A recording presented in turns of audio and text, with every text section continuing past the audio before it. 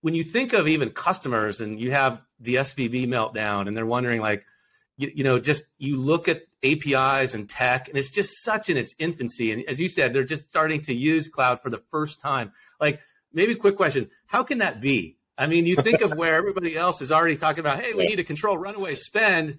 And yet you have like banks who haven't even started spending.